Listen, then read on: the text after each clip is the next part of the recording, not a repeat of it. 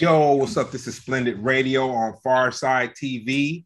My co-host Jeremy Scipio is hitting the stage tonight, but I'm blessed to have Pep Love and the OG homeboy Justin Gay, here to have a great conversation about some hip hop and some keeping your body right, health. You know what I'm saying? You need to do something for the body with these stressful times we got going. So we're gonna start off with the interview with Pep Love. Homeboy, he was a friendship that I inherited through the far side, and man, dope MC. Dope MC. I'm a fan. Like I could say that. Like, man, yeah, a definite fan. So basically, when was the first time you heard hip hop and what was the song? Damn. That goes back, huh? I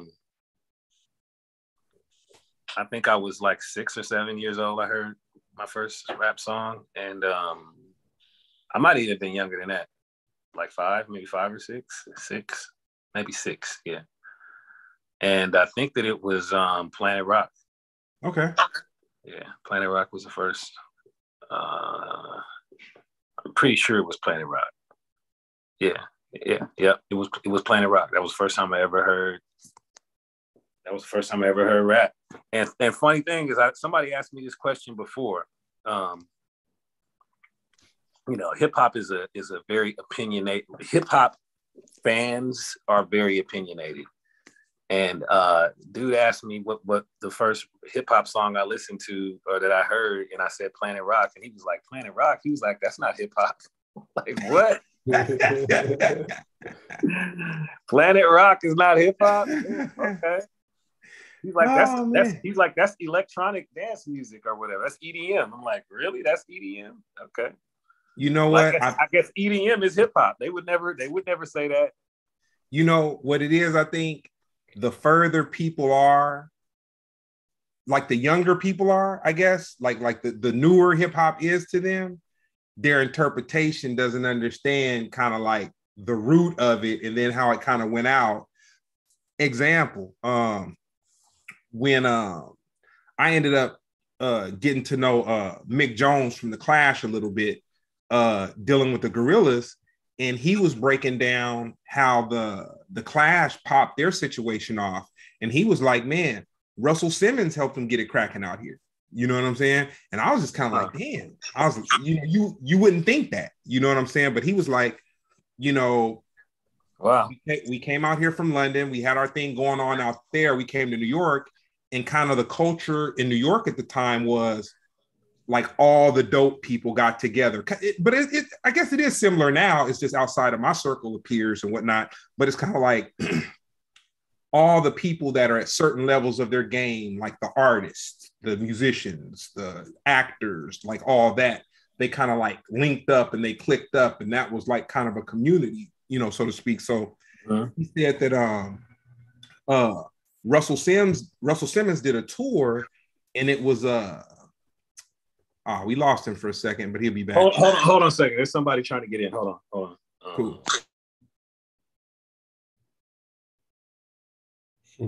You know what I'm saying, man? I'm from Mississippi. My folks are from Mississippi, man. We smoke meat and tell stories. That's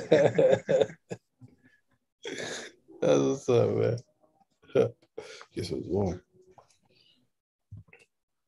Is that where you originally from Mississippi, Greg? Nah, my parents, Brookhaven. Right. Yeah.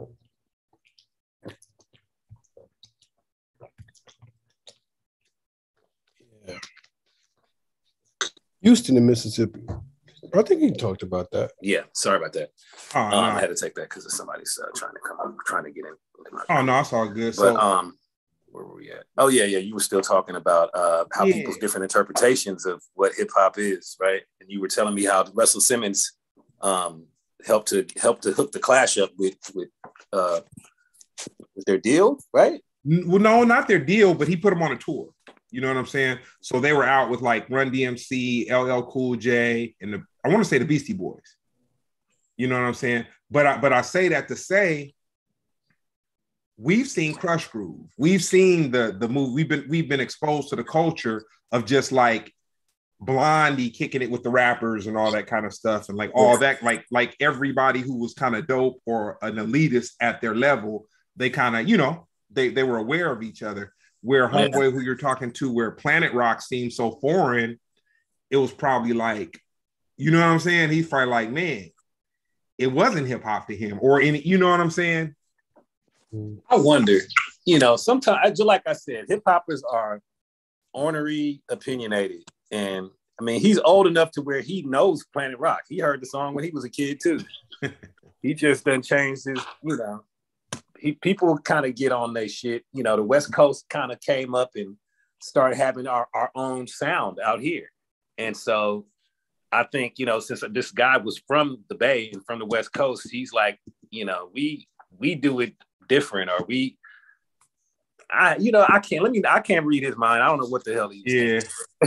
The Planet Rock is definitely, that's Africa Bambaataa and the Soul Sonic Force, Zulu Nation. I mean, come on now. Yeah, I think I'm trying to make an excuse for him. You trying to make an excuse for him. There is no excuse. It just kind of is what it was. Yeah, I mean, the sound definitely has changed. The imagery has changed. Them niggas used to wear leather pants and, you know, the rabbit's foot's hanging off their side. Shit. That was a different vibe. You know, it was a different time. I guarantee you, if somebody came out now looking like how those cats did with the, you know, people would be like, what is that? You know, if it was brand new, if the youngsters from now saw that for the first time, they'd be like, what is this? What's, you know, they'd be like, what is this new genre of music? They gravitate to it, man. Probably. They would gravitate to it. Probably. That'd be the new. They'd be like, I want his drip. I want them leather pants. I want that headband the dude is wearing. So how did you become a member of Hyro? Just because we were like some of the few kids our age that were rapping, that were doing music, that were trying to actually make our own songs, and we all were around the same age. We all are from the Bay Area. You know, I didn't live in Oakland, so I met everybody a little bit later, but it was still in high school. I met everybody, I think, in my junior year. They all kind of grew. Most of the rest of the crew, other than like me and Domino are not from Oakland, and the rest of the crew are from Oakland. They're from East Oakland. So, I think I met A+ first, and because he was hanging out with another friend of mine that was doing music and rapping and stuff. A+ was kind of more like a street kid that you could see in any given place. He was from East Oakland, but you would see him on Telegraph in Berkeley. I think I met him for the first time at a BDP concert at the Little Theater at Berkeley High. Everybody who's from the Bay, who's from even Oakland, back then in the early 90s remembers that they used to put on a lot of shows at Berkeley High's Little Theater. It was kind of like a separate thing when they did nighttime events. It wasn't like even connected to the high school. That was just like a venue almost, but it was all ages shows. And so I met a lot of kids there, not necessarily that I met A+ there, but it was just like, yo, what's up? We gave each other a pound. We was like on same age, similar vibe. And I didn't get to know him though until I met him, until I encountered him again over at a mutual friend's house. And the homie CMPX was there. He was one of the early Hyro members. He's one of Dell's close friends that they started doing music around the same time. And he used to be around a lot more back then. And so they were all rhyming. They had I think it was CMPX was making beats on the table. And it was me, J Biz, my boy, we called him, his name was the Dark One. His name is Kevin Singleton. My boy Chris, Extra Large, the barber. Oh. We all used to kick it and drink and smoke and just, you know, Chris used to sell weed too. So we always had a ton of trees and we just be over there smoking. And when anybody had a new rhyme, this is really kind of like right as I was getting into freestyling, going off the top of the head, but it was like about having like a written rhyme to spit. And everybody had like dope rhymes. I had a verse, I heard A+ rap. I didn't think nobody else could rap, really. I didn't think that there was anybody else in the Bay Area or in Oakland that was like lyrical. Everything was gangster rap and Too Short and pimp shit and that kind of vibe, which, I mean, truth be told, we were all too young. Anybody that was 16 years old trying to pretend like, unless you was out in the streets, if you like 15, 16 years old and you actually trying to act like you know what is really going on with what, you know, Too Short is talking about, what Pooh Man and all of these, you know, Oakland street legends were on, it was not really what like Cass was pretending to really be up on that kind of game. I'm not from there. I never felt the need to pretend. I was like being a dope rapper and a lyricist and thinking about this and being into my creativity. That's enough to make me be a special standout type individual.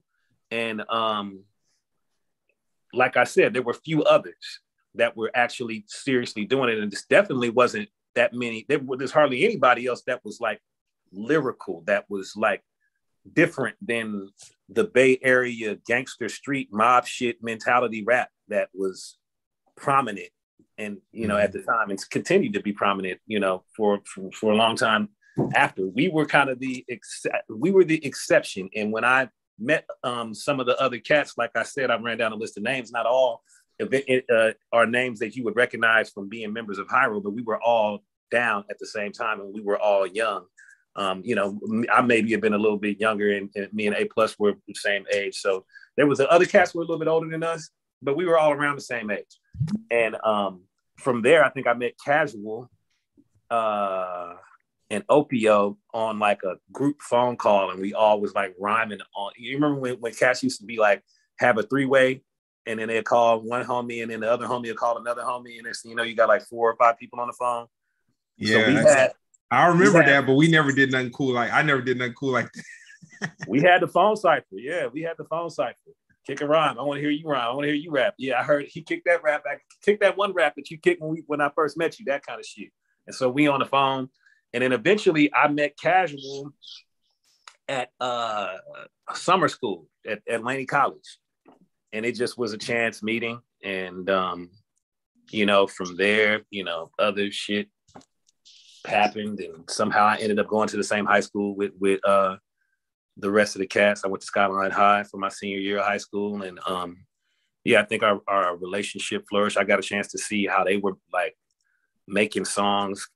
Dell owned a 4-track and he would like let cats borrow it so they could make their songs. I think the 4-track was over at Cash's house for a bit, and then it was over at A+'s house for a bit. Dell was out of town. I think he was down here in LA working with Cube for, I think they were working on Yo-Yo's album, or they were working on somebody else's album. Or maybe he was working on, actually, he might have been doing some work with some of the other Lynch Mob artists, but he was finishing off his album. His album was probably done, actually, and he was just down here doing some other stuff. Because I remember hearing songs, and then not long after that, I heard that they went and shot a video for Sleeping on My Couch.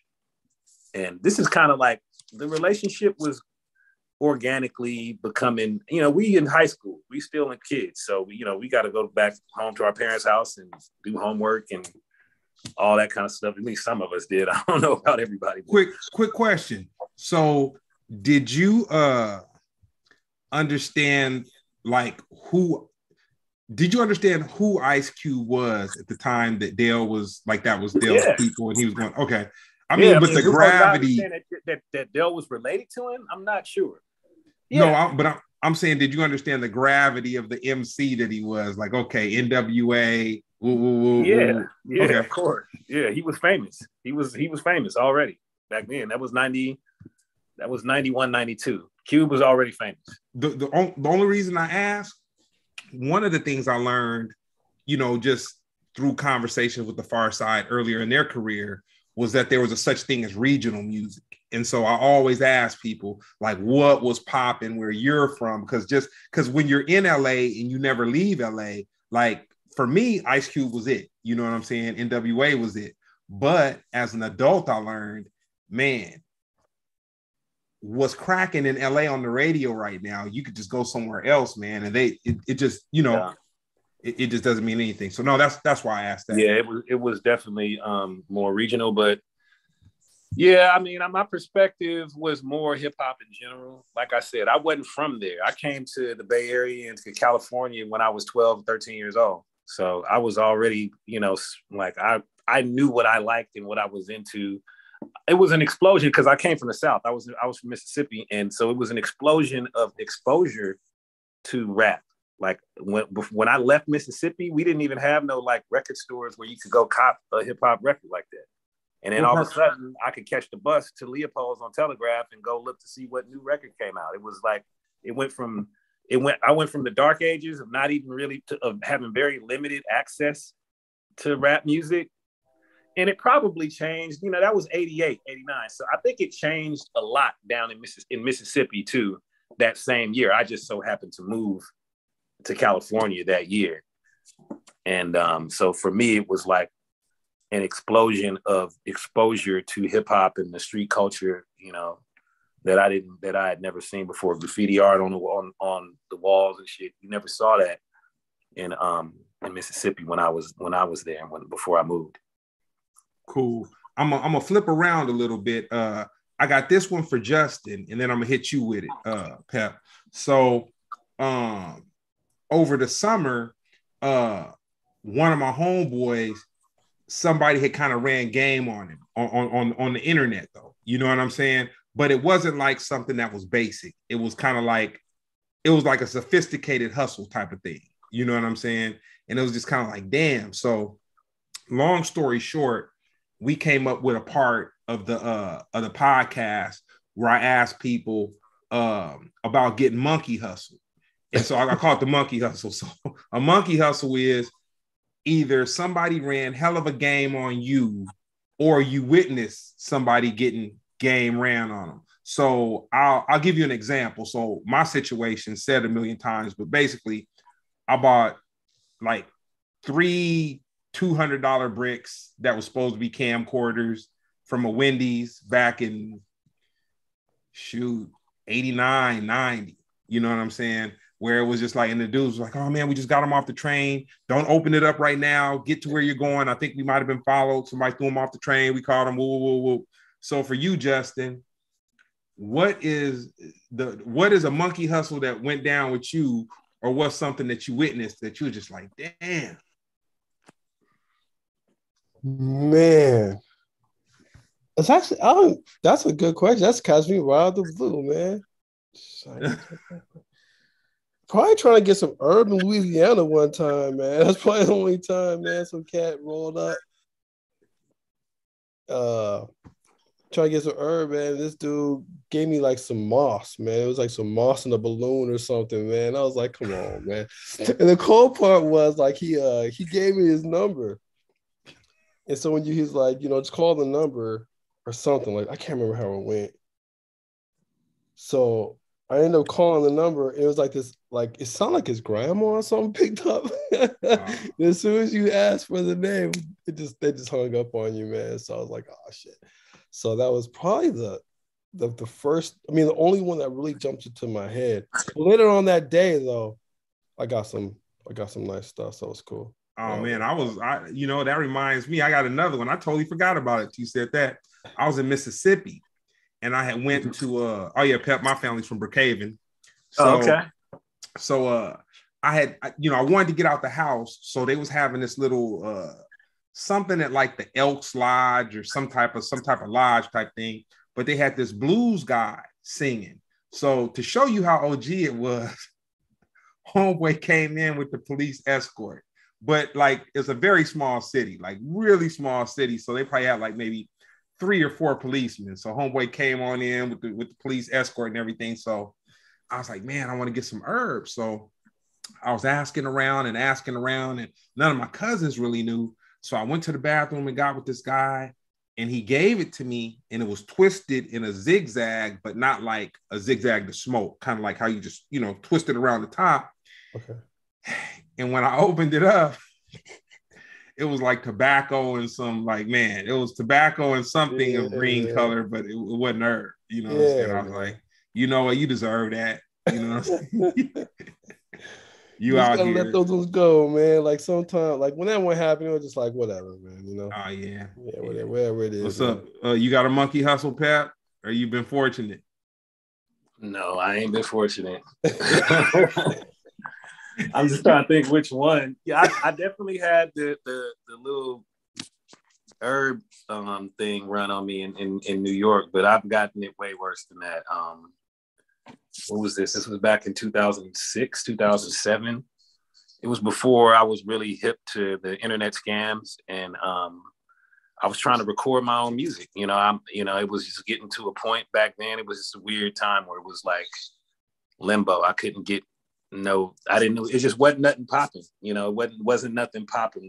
As our business was in a weird state of flux with Hyro, and I just really wanted to continue to work on music, and I just didn't have any gear. And so I got my dad to help me buy something.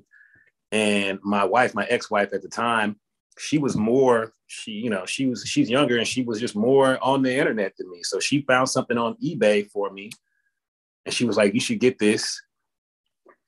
I trusted her, and she trusted whatever eBay posting this was. But the person was like, you have to send me the money offline. And that just sounded suspicious to me. She was like, send me a money order offline. Don't do it through eBay. This is the only way I do it. And I was like, that don't sound right. And it was like, what was it that I saw that was a red flag?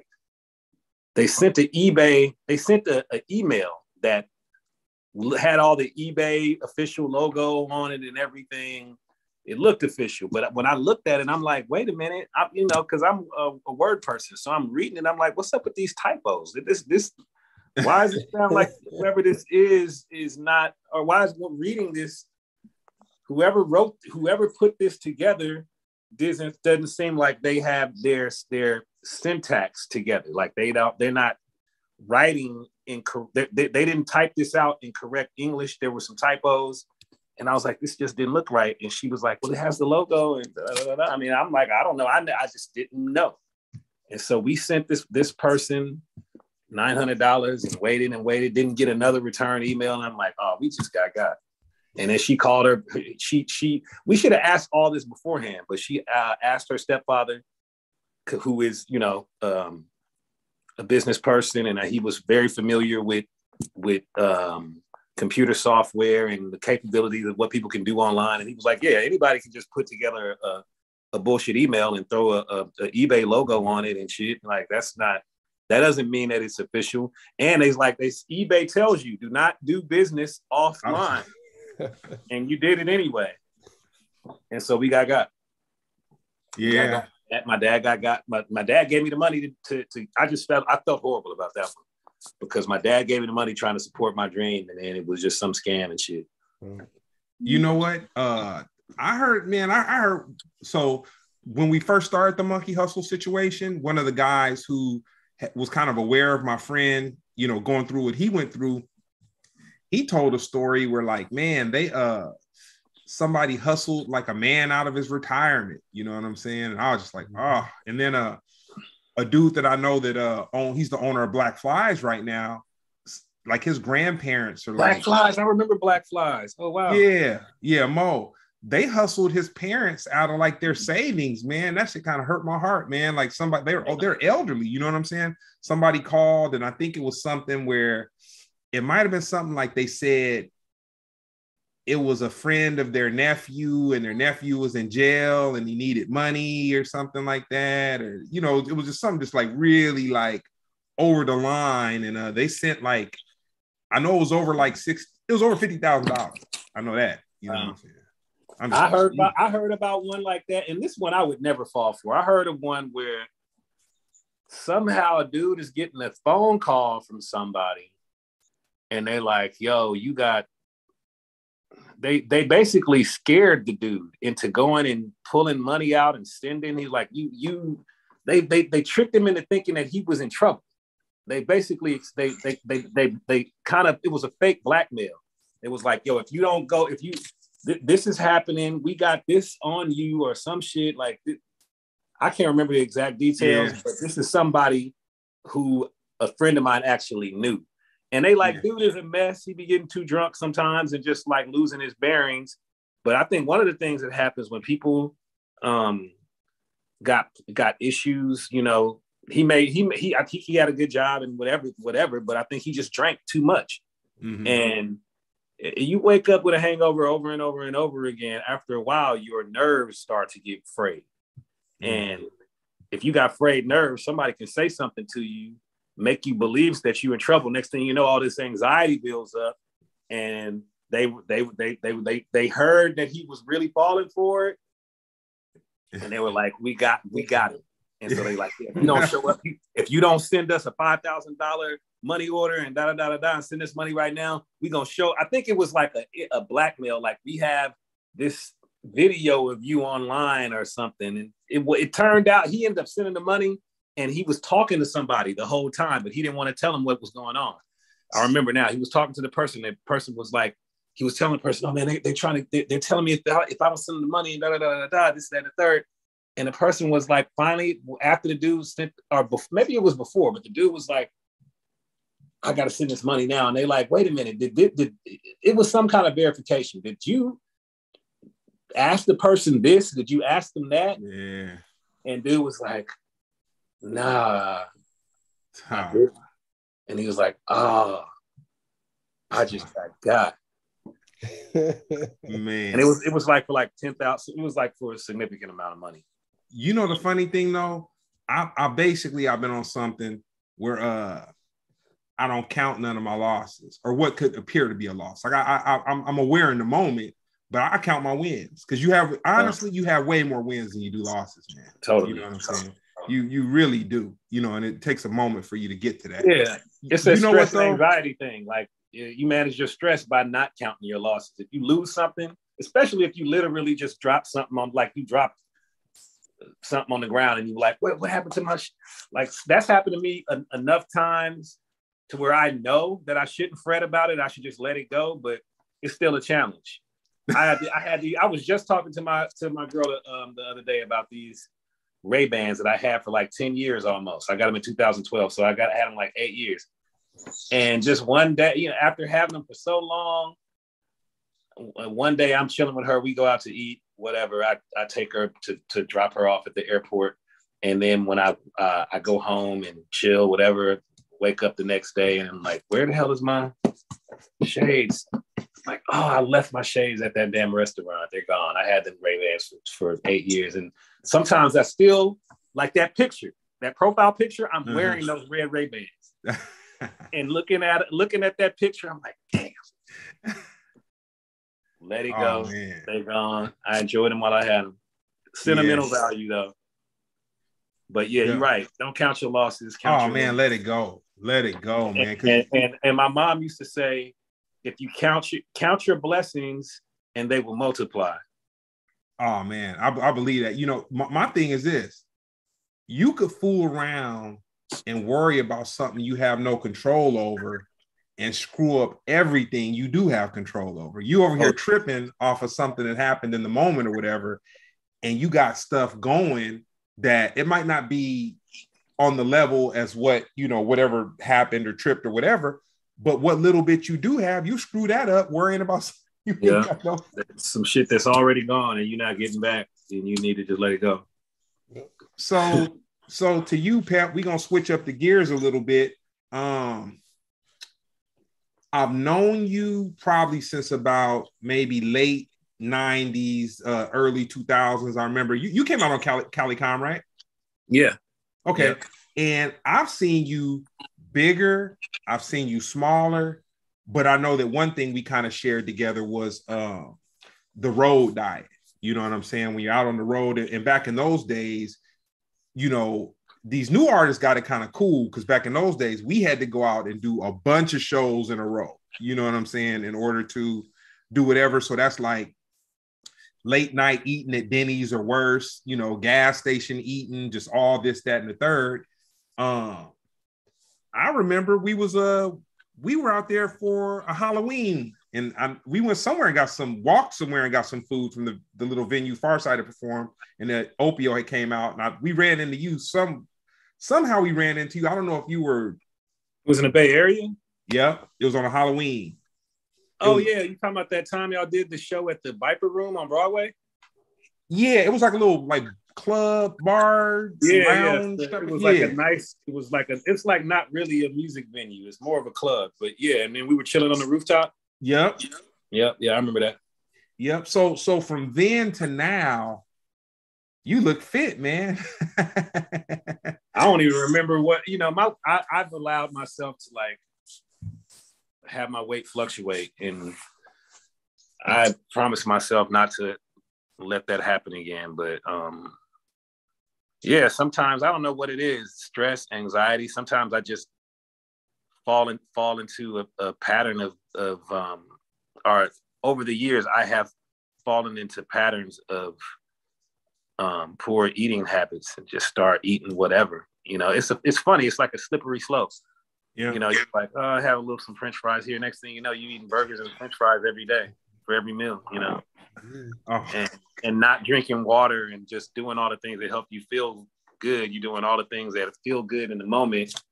And, you then like 30 pounds later, stressed out, not sleeping well.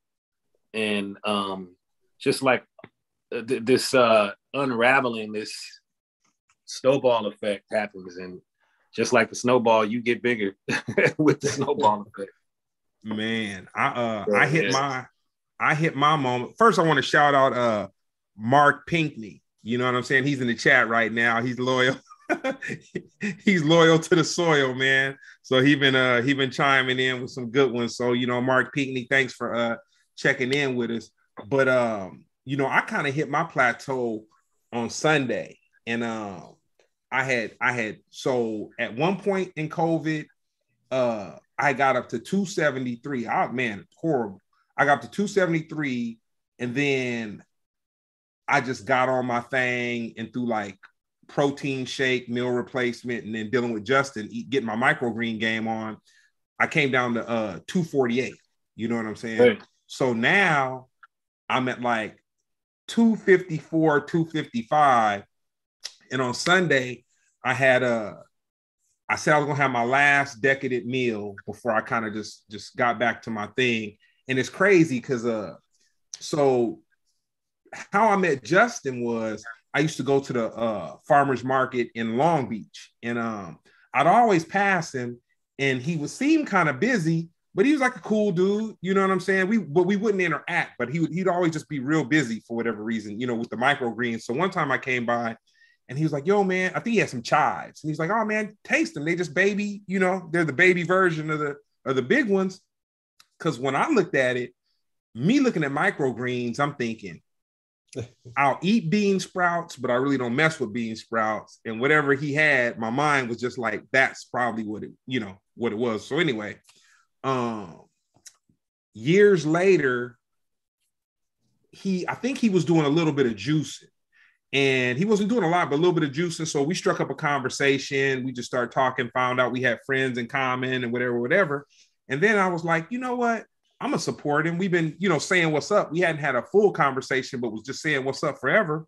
So I bought some microgreens, and I'll say with the microgreens and the shake, man, it just kind of switched up the whole way that I rearranged the way that I ate. I didn't eat so much based on cravings, because for me, that's where my diet kind of went haywire. Because it's like, okay, if you start your day off with starches and sugars, you're going to stay hungry all day. Like you're going to be chasing the high. Like you're going to start off with the fat, with whatever. So I would just continue to want to eat sweet or salty or, whatever. So, Yeah, you start to get them messages in your brain that's coming from your gut that we call cravings. Oh, for sure. And then another thing I switched up. I have like an alkaline water machine at the house, and like but the thing is, like when falling off with the weight and everything, I would cook. I always cook with alkaline water, and I use alkaline, but I wasn't really drinking it like that. But the trip is, a lot of the times when you think you're hungry, you're thirsty. You know what I'm saying? And so you have to kind of train your body to like, okay, so you think you're okay, drink some water and then see how you feel. And then, hop into the double dutch from there. So with you, Pep, what made you stop cooking with oil? Because these are the things that cause us to have what I call what is called actually insulin resistance. Okay. Oil, sugar, and fat. The combination oil, sugar, salt, and the combination of the three in pretty much every single meal that the average American eats, and usually it's not because of what you added. It's what's already there. When you just go to the grocery store, you cop something that's in a package already, in a can, or just take a look. 90% of it already is like fully packed with all of the stuff that makes us get sick. And at the very least, and I would say this to anybody, at the very least, what we can do is not add any of that stuff. Maybe you're not all the way ready to like not buy anything that has it already added to it, like no processed ingredients. Maybe you're not ready for that, but at the least you can start with not having that stuff in your house. And I think it's probably better to just try your best to not eat things that either have that in it already or that you will add to it. And I know for most people that's very extreme. So what basically led me to that is fasting. Okay. Fasting, stop eating for a while. And then once you do eat again, depending on how long you go, once you do eat again, your addiction to SOS is what, say for sure, salt, oil, and sugar is a lot less. You can taste and enjoy food, just the food part, not the additives, just the food. So I know it sounds crazy, but you can cook vegetables without adding that stuff and it still does have flavor. I think when people say flavor, what they're talking about is salt, oil, and sugar. And I think it takes breaking away from it. And literally when you fast, you do allow your insulin levels to and your insulin you allow your insulin levels to get under control. Insulin resistance is much less, so which your cravings are much less, and you can adjust your day-to-day habits. The weight will come off automatically, and you can adjust your day-to-day habits to cater to your long-term health. And that's one of the that's one of the reasons why I strive to become a SOS free. I'm not completely SOS free, but I strive to become SOS free. It's almost like a compass for me about how well I'm taking care of my dietary health, is knowing how much of this I'm consuming. How many times am I putting something in my body that was already pre-prepared with SOS? So that automatically makes you look at the ingredients, and it makes you strive to just eat this, and not be looking for something in a can, in a pack, in the bag, or a bag. Yeah, it makes you strive to go away from that. And as long as I have that compass in my head of I'm trying my best to not eat food with additives, that will guide me. And mind you, it's very hard and it's very rare that somebody, because of the way our society is set up around food, it's hard for some, it's rare, it's unlikely that one will become free of these things. But believe me, they are like chains, they're bondage. We're slaves to this shit. When I knew I went too far, last week I ate something up out of a 7-Eleven. Yes. And I descended all the way to that my damn self. Like, how am I know better than this. Why can't I stop myself from copying something from the hot section at 7-Eleven? Man. Chicken wings, what are those things? Those mozzarella, those sticks, they're breadsticks, whatever they're called. Yeah. They're wonderfully, it's like a hug in your mouth, you know. And then when you swallow it, it's all soft and gooey and shit. I'll tell you what the dope part is. It's that, okay, even though you're on your mission to not cook with oil and you're SOS conscious, you still human. Like, man, we're gonna be human. But you know what? Just because I have a bad meal or a bad whatever, it don't just totally just throw me off. I'm like, okay, man. It's like, you know what, man, you tripped, man. Exactly. I'm a little disappointed in you. You know what I'm saying? You really didn't even want it. You know what I'm saying? Exactly. And you jump back up and get right back on the horse. And that's what I'm saying. I use that as a compass, trying to be SOS conscious. And even if I do stray away, if I keep that light of guidance in my head, it'll help me get back on track. Dope. And not be like, whatever. I guess I just ain't doing this no more, you know? So for you, Justin, when was the first time that you took a stab at, like, I'll say like a commercial horticulturist, like where you grew something that was bigger than just like a little patch of something? Like, when was the first time when you're like, man, I'm gonna grow a crop of this and see if I can sell it? Oh shit. That's probably microgreens. That's probably like a cool 5-6 years ago. Okay. Microgreens. Yeah, man. Started off with like 10 trays, and then was just like, actually it was less than 10. Yeah, I mean, you know, I've always been growing stuff, man. So at the end of the day, it was, my mom had always just told me, do what you love to do. And whatever I was into, I always had that kind of mind where I was able to kind of figure out how to kind of make money doing it. And so I needed space. Microgreens kind of fit that void because I couldn't grow any crops. And then, you know, so yeah. It was just on. I did my little crop, seeing if I can get into a farmer's market. Let's go. Yes, that was it.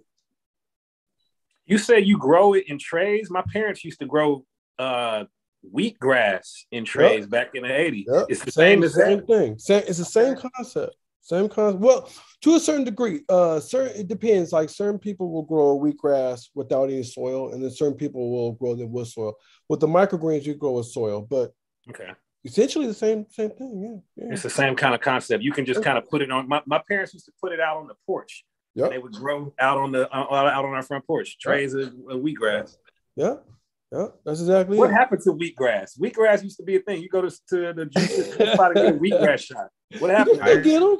You can still get them at the farmer's market. They still got them. We were selling them for a hot second, man. Yeah, we was doing them. Are you an advocate of wheatgrass? I don't know if did it lose its. Is it not in vogue as a healthy thing anymore? You know, it's funny, man. Things. I have came to this realization that us, I guess, as humans, always going to have some crazy ass fad, and there's always going to be fads, even when it does come to vegetables, right? Mm-hmm. But at the end of the day, most times with vegetables, the shit is truth. So it just, you know, it never loses. You might have these cats that may not do it as much anymore, but there's always sectors that always do. Yeah, every week I get hit for wheatgrass. I need to start doing more wheatgrass. I need to start selling it again, man, because this shit, like, people every week, man, somebody's coming to me for wheatgrass every week. So I'll say, like, with you, Pep, by me knowing the far side, you were a gift being able to, like, not only, you know, like a certain MC's music, but I got to know you kind of like as a friend, you know what I'm saying? So with Justin, my one trip, finally stopping, and after seeing him for years, striking a conversation, he just, he didn't force feed me like a healthier way or a better way. He was just like, well, okay, try this. You know, I got this. And so I kind of got like hooked in by not him pushing it on me, but he's like, yo, man, why don't you try this? And because I was like, microgreens, bean sprout, like sprouted something. That's not the good part. You know what I'm saying? Like, I want the good part. And but I'll say the best hookup Justin ever gave me was and he doesn't do it anymore. And I ask him every time I see him, he gave me these oyster mushrooms, man. He had like, I love oyster mushrooms. I went to the farmer's market, and I guess someone was gonna buy some. I don't know if he brought them to the office or if he gave them to me there. I can't remember where, but I just remember I had oyster mushrooms for like 2 weeks, man. And I hit him up every time, and he's just like, man, they're just a lot to grow. Like, you know, I'm juggling these microgreens, and these oysters are cool. And he was like, and then I had a conversation with him last week because I literally hit him every time because I'm like, man. And he was just like, well, if I would have started mushrooms first, maybe I would have rocked with the mushrooms, but I got the microgreens going. So that's kind of like, you know what I'm saying? That's kind of like where I'm going to be. Yeah. So back onto a little bit of topic. How has the move to LA been for you, Pep? Just coming from the Bay, just acclimating to a whole new thing. You know, it's been just my life right now in general has been like very transitional. And you know, I brought a lot of stuff. I lost both of my parents recently, my dad in 2016 and my mom in 2019. And, you know, I was just trying to figure out where I was going to go, what I was going to do with myself. Like I said, I moved to the Bay when I was 13, and I came to the Bay with my mom, my dad, and my brother. My brother passed away in 2004. So like all of my family members, every single one of them that I came to the Bay Area with, to California with, you know, have all passed on. And I just wanted to do something that was intentional for me in the life that I'm trying to live as an artist. High Road, the whole crew, everything that we started and established in the Bay is great, but I've outgrown it. You know, it's not going to serve. That wasn't not even not going to. It was no longer serving me and what I'm trying to do with my life as an artist. As you know, I'm all in with this. You probably wouldn't be able to tell because it's been a minute, but things are going to pick up again. But I moved here during COVID, and like not long after I moved here, they really started to make things really strict. And I am, you know, anybody who knows me. And my dad was a civil rights activist, and you know, I am an anti-authority person in general. You know, like I don't like to be told what to do. I definitely will always resist being coerced into anything. You know, I'm just not the one. I'm not tiptoeing, walking around on eggshells. It's the same exact day that they announced that they lifting the mask mandate. I immediately walked into every store I could with no mask on because that's just my mentality, my attitude. So I wasn't about to rush and go get vaccinated just because they locking shit down on everybody. So I just kind of was like, fuck. And plus, I came here with a lot of stuff, and I'm still trying to figure out, because it's unrealistic. It's unsustainable to bring 2 or 3 different people's all of everybody's stuff, because they all, you know, I got all of my mom's books. I got all kinds of stuff. My dad had started to get rid of a lot of stuff because his process of passing took a lot longer. So he kind of knew it was a process of like 10 years where he just started to purge before he passed. So it wasn't as much, but still with him, and it's all sentimental stuff. So I'm like, what am I going to do with this stuff? And I got the mission of putting together studio and trying to get focused on making music. Not so much on being, there ain't really much to peruse anyway. I live in a convenient area. I don't have to go very far. I can walk right around the corner, go to Trader Joe's, walk right around the corner to go to Ralph's. I actually ran into Heinz at Ralph's. So I would say that my experience in LA is limited so far. I don't think I've really started to live here yet, because I haven't gotten to the point to where I'm going to the studio to record and then go and also getting a chance to meet new people and politic and make connections with people because I'm out in the world. I haven't had a chance to do that yet. So I won't give my time in LA a score yet because I haven't really started living the way I know that my Opio was even telling me. He was like, bro, you moved here when LA ain't even LA right now. He was like, you kind of came at a very inopportune time. So he was like, maybe in a few months it'll get back to being the LA that he'd been living in for the last 7 years, where it's all kinds of shit popping, shit to go do. Oh man, it just ain't like that right now. So I can't give my stay here a score yet. And plus, man, because of my own personal situation where I've been transitional for the last 3 years anyway. Man, I can remember definitely Motown on Mondays. They had it down at this little bar not too far from where Opio stays and whatnot. And I would I'd come out and meet him at the bar, man. We'd have a brew, you know what I'm saying? Listen to some 60s, 70s soul, you know what I'm saying? Yeah, man. See, I ain't got none of that. I haven't gotten any of that. I can't wait. That's over. What was that at the goal line? No, it was at the man. It wasn't the goal line. I can't remember the name of the bar, man. It was a little teeny. Yeah, it was Highland Park shit though. Yeah. It's not too far. Not too far. I haven't got to do a lot of that yet, so we'll see. I'm trying to link up with Imani and go to his. I know he got a studio spot. Opio was telling me he got a studio spot somewhere, but like I said, I haven't really stuck my neck out to try to link up with a lot of people because I haven't gotten my situation fully up and running yet. But it's getting close. It's getting really close. Cool. As far as with the studio, we setting up the studio over at Opio's crib, where we'll be able to record, mix, and master. I made a little investment into getting the necessary gear to do the whole process. So I think I'll get a chance to really see what my LA life is like once I get to fully working on music, and I got somewhere to go. Like you said, like having an office, having a studio away from home. Then I'll be able to really gauge, what my experience is like, and hopefully that'll be starting like in the next couple of weeks or so. Cool. So for you, Justin, when we had you on the last time, the whole little verses situation hadn't really popped off. So I got this question for you, and then we're gonna go to the Pep. So if you could have a verses, dead or alive, right now, who would it be? And it doesn't have to be hip hop. It could be, Jimi Hendrix, Bob Marley, whatever. Who would you like to see? You probably just named it right there. Shit. God damn.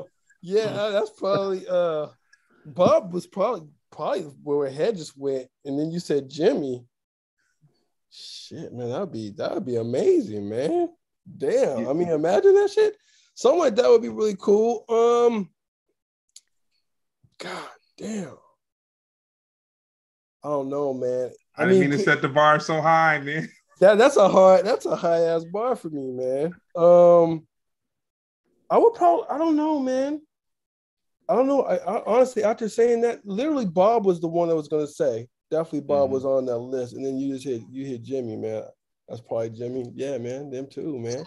I say if they did a special one, Bob, Jimmy, and Peter Tosh. Oh shit! Well, I didn't know I could add a third, man. I thought we was going to. Yeah, man. That's shit, cool. Man, we could have all of them up there, then, man. I mean, you know what the craziest shit I ever seen on Instagram or any of these things, man. And I wish I was able to maybe have seen it in real life, man. But it was when Michael Jackson, Prince, and James Brown all got on stage at one. Oh yeah, I saw a clip of that.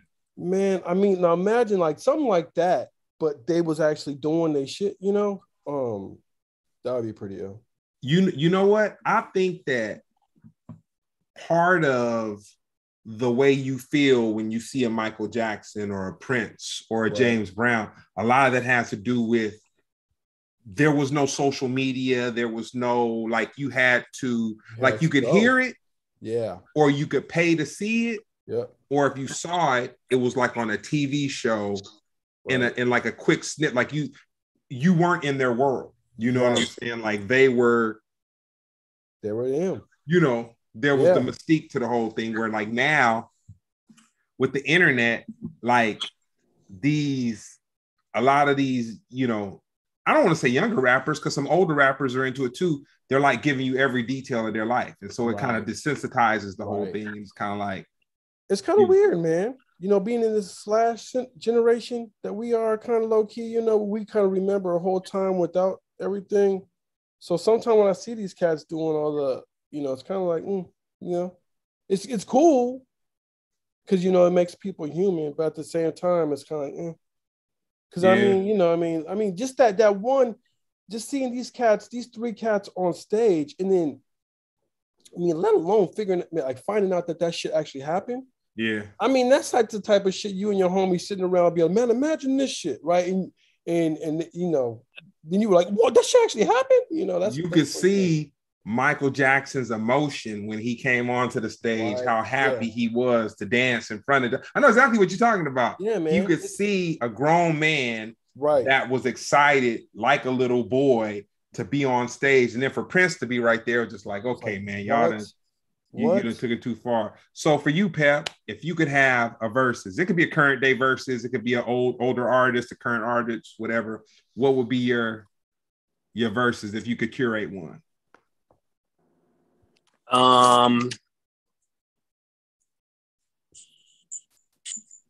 I think Big Daddy Kane and Rakim would be a good one. I always kind of put those two guys in the same kind of category. As far as rap, I always kind of wanted to see. I actually wanted to hear them on a song together. I don't know why it never happened. Wow. But, and I think as far as outside of hip hop, I would love to see something like a Sly Stone versus George Clinton or something shit like that. Oh yeah, crazy shit. Yeah, that'd be tight. That'd be wild. I just started recently listening to Sly Stone and appreciating his music, his contribution. Oh yeah, no, he you know, the musicians that he had, like the band, he was dope, but his band, like, man, like that's, you know, that's like one of those things. So for you, Justin, how would you say the pandemic has affected your business? Because I was telling Pep earlier, you know, for me, when everything kind of got crazy with COVID and then the grocery stores were all, you know, kind of funny style or just whatever, I was like, well, you know what? I know where I can go and get fresh produce. It's not going to be no crazy line. Matter of fact, I heard one dude say one time when I went to the farmer's market right after everything jumped off, homeboy had said to this lady, I don't know if she got rude with him or whatever. He was like, I don't go to shop at your stores, so don't you come and shop at mine. You know what I'm saying? He was kind of like riding on her, like, because that's territorial. But the funny thing is, though, it's my store, huh? But the farmers market was just like hella crowded though. Like when everything was kind of like crazy for whatever. So for you, how would you say your business has been impacted by the whole, you know, people being more health conscious or whatnot? Yeah, it was great. I mean, it still is, man. You know, finally people. Well, I shouldn't even say finally, but just more people are starting to kind of get, you know, starting to take stuff a little bit more serious. You know, and so for me, man, it was, and still is, a lot of teaching. I found myself talking a lot more, which is nice, you know. But at the same time, more and more people coming. Like you can't grow enough, man. You know, there's times where it's just like you get hit hard. You don't have nothing, man. Just like within a matter of. I've seen it. Yeah, you know, all your trades chopped out, and if I don't call you, it's not. Sorry, man. You know what I'm saying? Next time. Yeah. You know, get hit hard. You get hit hard, and then you know, but then at the same time, it disrupted the market to where it hits hard, but not as hard. So you see people still getting like more than a day's worth of something a lot of times. You know. Where people will actually want to buy 5 or 6, you know, as opposed to just buying 1 or 2. You know, you're still seeing a lot of that still pop off. Yeah, when I was at my max, man, I was getting 3 pounds, man. Yeah, man, you was going in. 3 pounds of what? A microgreens? Microgreens, yeah. Microgreens, man, yeah. Nah, dude, I'm telling you, when I started losing weight and I was like, this is cheaper than snacks. Yeah. I can have it for lunch. You know what I'm saying? I could have it with some fish, like bro. Like, dude, I was like, when I'm on something, dude, I'm on it, man. I am on it. Yeah. Yeah, no, I'm gonna make sure I'm gonna make sure you get some. I don't know if you like them, but I'm gonna get you some of Justin's product to let you know. I appreciate it, man. Yeah, man, especially without you doing some oil. And I know that you can use microgreens as a garnish, which I do. You can even see right here. I'll just show you. This is me. This is how I eat all the time. So I be having this shit just laying around because I always chop something up. All right, on, yeah. Sprinkle it on top of my food. I always something green and some onions. I put onions on everything pretty much. And always either some cilantro or I had some microgreens one time. I always try to have something when I cook. I try to sprinkle something fresh on top. I think microgreens would work well. Like I'll make chili or whatever. And I'll always put something green, put some onions on top.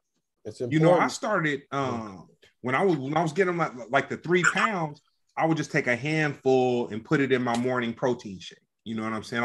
It's something about blended up live greens or very fresh greens. Like I'm not a coffee drinker, but it gets me up in the morning. It's something I can feel. I'm not gonna say I can feel the energy, but it's just something that kind of gets me up, and I like that. I like that feeling. Yeah. I mean, all food can give you a certain level of stimulation for sure. Food is a stimulant more so than like.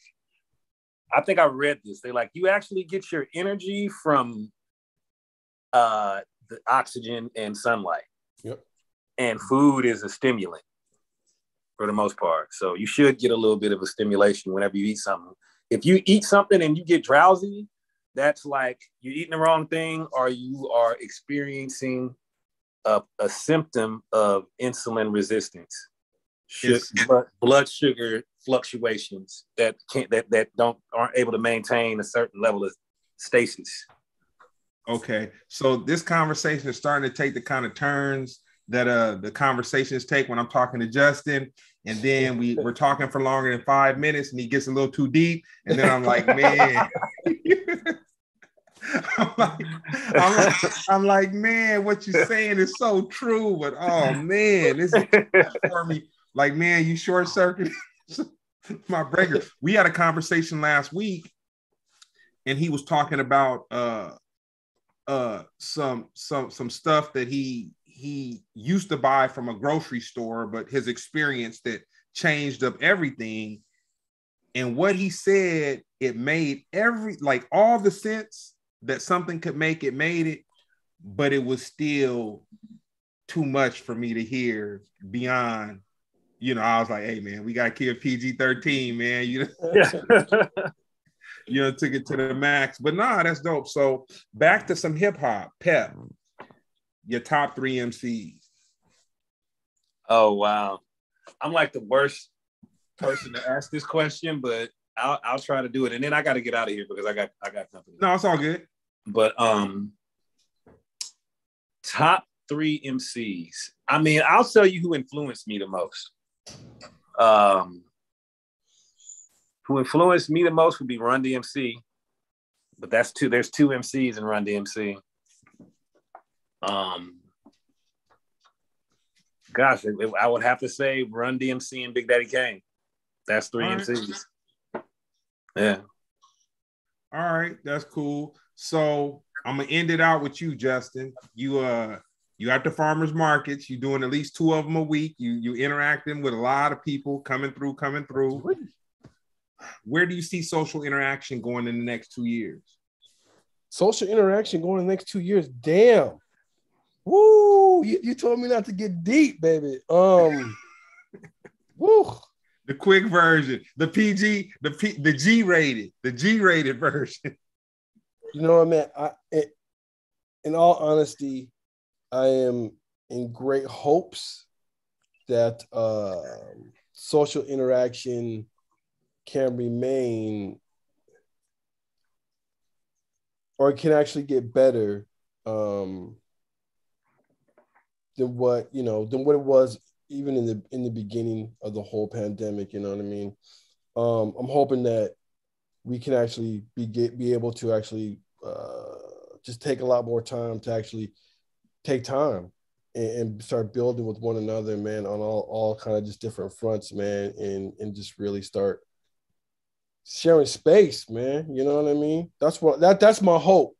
Okay. Within the next 2 years, man. I mean, yeah. Now I'm starting to see it. I'm starting to see a little bit better, man. A little bit of cohesiveness. The whole pandemic shit, man, was weird, man. When you was just sitting out there watching it, unfold. It was weird, like how you just saying, about everything at the market, man. Cats being like, "Yo, this is mine," and this is mine. You really see cats like animalistic, man. Animalistic. That animal part. That tribalism came out, man. And seeing these things throughout, just, man, even when I'm on the freeway, even more now, you know what I'm saying? Seeing these things, because we're hiding behind all this shit, And I don't know, man, without trying to get too heavy, man, I'm just hoping that we can utilize this time to actually speak more of peace to one another, man, as opposed to really anything else, man, to, make sure. That's dope. Well, I want to thank you, Pep, for giving me the time. Definitely, I'm gonna do my research on some SOS. You know what I'm saying? Please do. There's a lot out there.